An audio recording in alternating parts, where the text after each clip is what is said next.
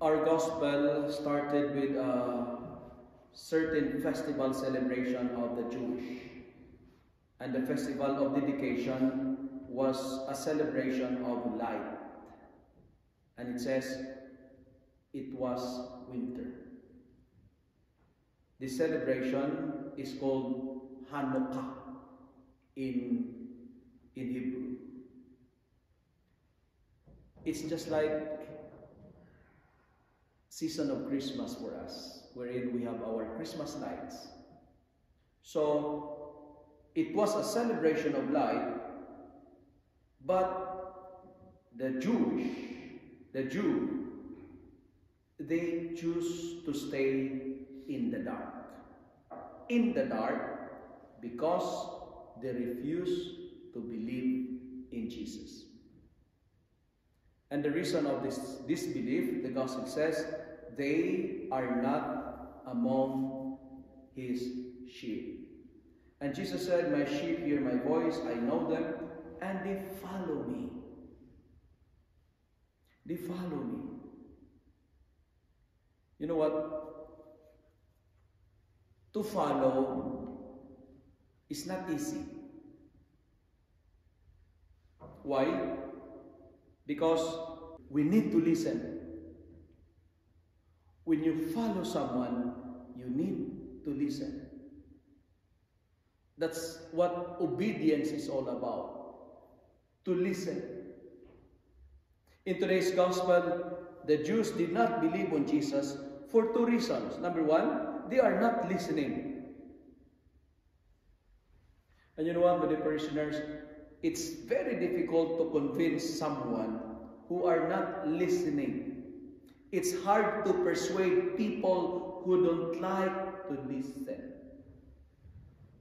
But in our first reading, this is what I call the golden growth of the Christianity. Because even if they are persecuted, even the presence of persecution, it doesn't stop them to evangelize, to tell people to believe that Jesus is the Son of God. But here, in our gospel, Jesus is telling them that I am the Son of God. The Father and I is one. But still, they refuse to believe. They refuse to believe because they were not his sheep. They don't belong to the flock. And if we listen to God, the promise is very beautiful. And he said, I give them eternal life. You will never perish.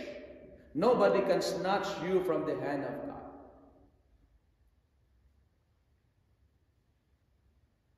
You know what?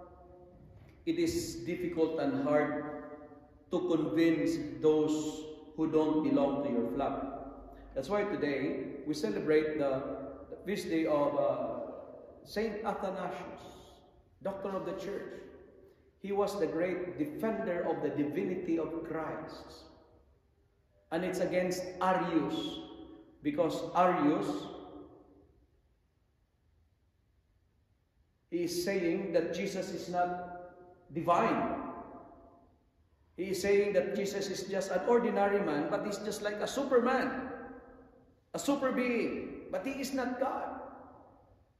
But Athanasius defended the faith. And here in our gospel, Jesus himself said, the Father and I are one. The challenge this morning is this. We are challenged to listen and to believe. Why?